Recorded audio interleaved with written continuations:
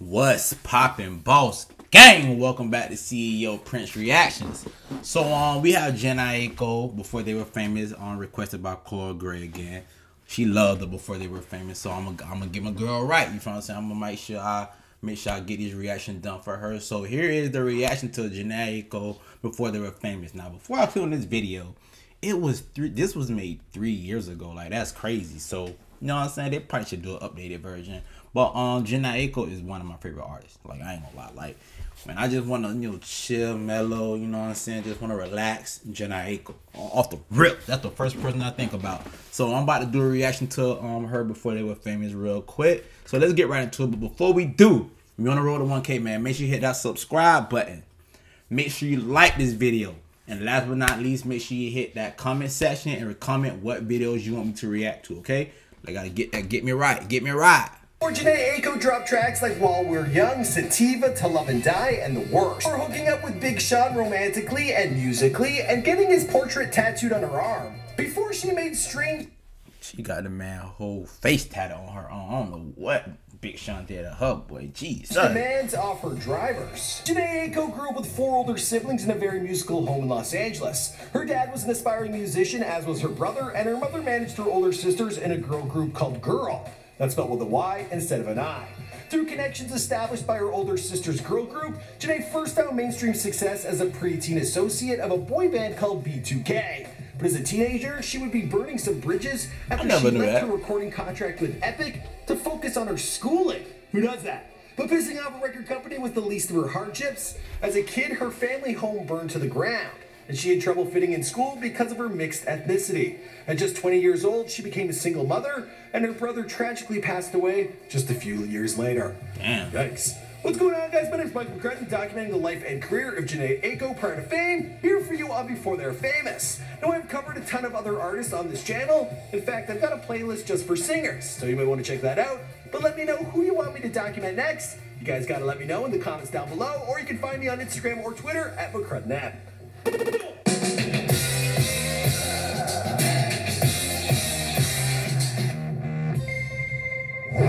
Aiko Chilombo was born on March 16th, 1988 in Ladura Heights, California. The youngest of 5. My mom and dad have 5 of us together. 3 girls, 2 boys. We grew up like a pack of wolves. Music was a big part of her childhood, with just about everyone in the family involved in music in some way, shape, or form.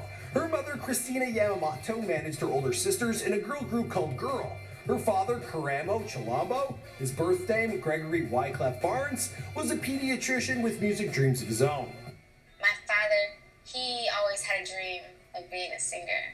He converted the garage into a studio.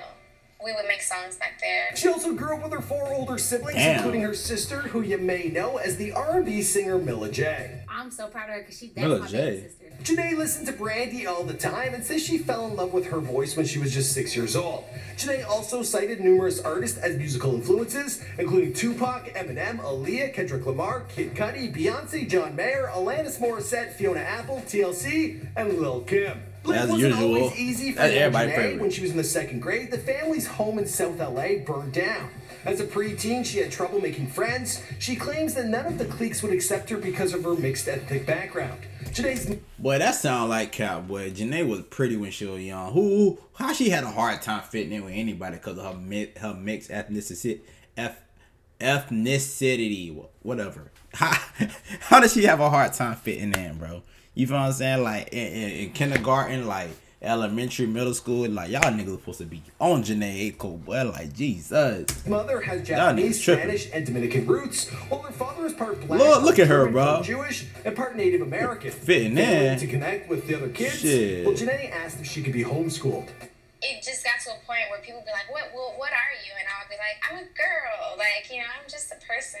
I didn't really feel like I didn't belong anywhere because I knew that I belonged with my family. Around this time, Jhene's sister's girl group, Girl, was working with music manager, producer, and director Chris Stokes, and he would help Jhene get her big break. He also managed the R&B boy band B2K, which included members Lil Fizz, J Boog, and Raz B. Then Amarian joined the group on... Damn, dog, look at this greatness, bro. But I ain't gonna lie, I heard Chris Stokes was a pedophile, so no. No. New Year's Eve, 1999. Chris looped Jhene in on the project. Her singing was featured on their album. She appeared in their videos and she opened for them on tour. She was also widely marketed as the cousin of B2K member Lil Fizz. It look like they can be cousins. I'm from Los Angeles, California, and actually I'm cousins with Lil Fizz from B2K. Actually, she's not Lil Fizz. I ain't gonna lie, her and Lil Fizz do look alike though. I ain't gonna lie. Now that I think about His it. cousin. The group signed to Epic Records in 2002, and the same year released their first #1 single on the Billboard Hot 100 called Bump Bump Bump, featuring P. Diddy, aka Brother Love. Here, Jhene made 7 guest appearances on B2K songs and got to work on what would be her debut studio album called My Name is Jhene. The first single was called No Love. They even made a music video for the song, which you can find on Dailymotion. But I found something better on YouTube.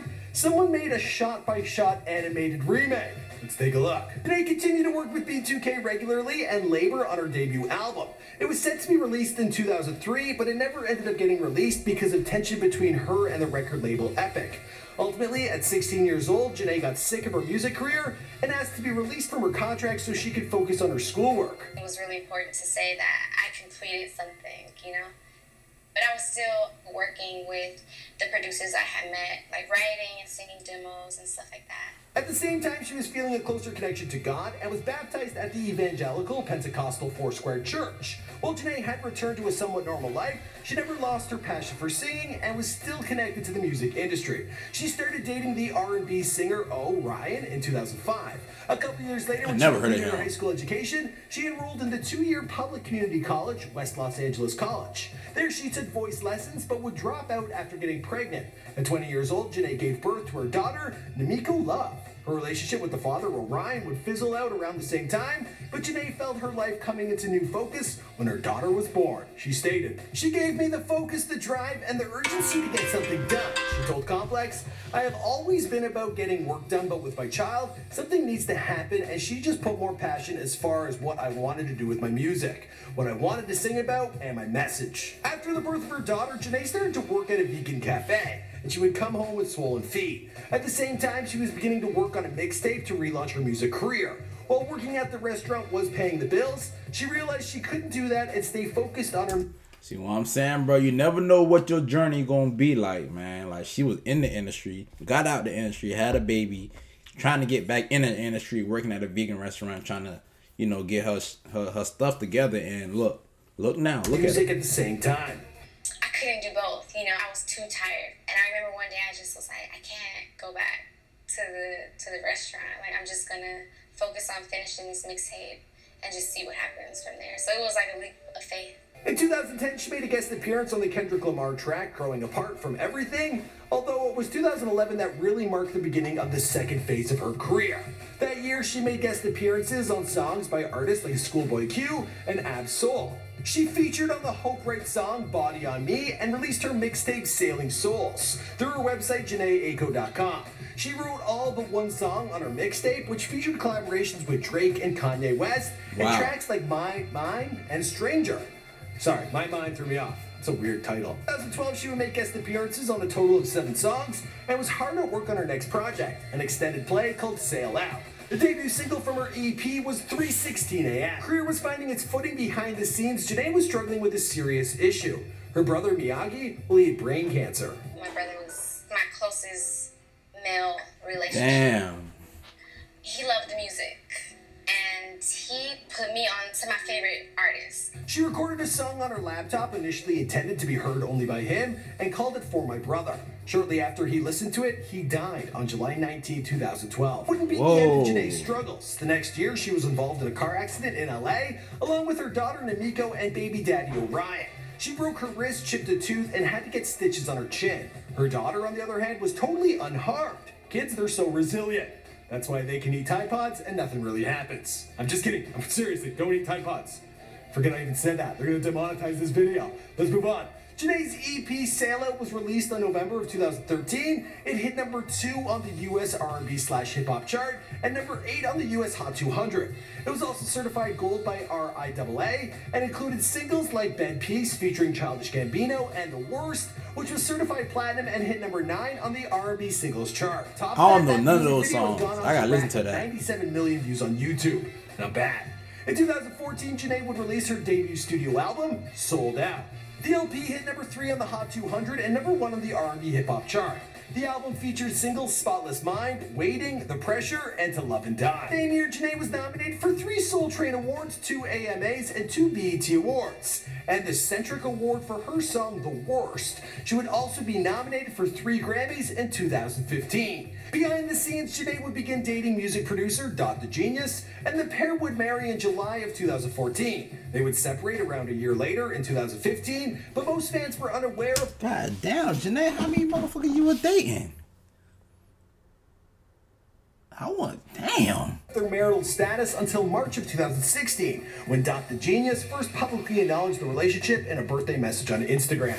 In August of 2016, Jhene filed for divorce, citing irreconcilable differences. Irreconcilable differences, that's it. Around this time, she would also begin dating Big Sean, and she clearly fell hard for him, eventually going on to get a tattoo of his face on her left arm.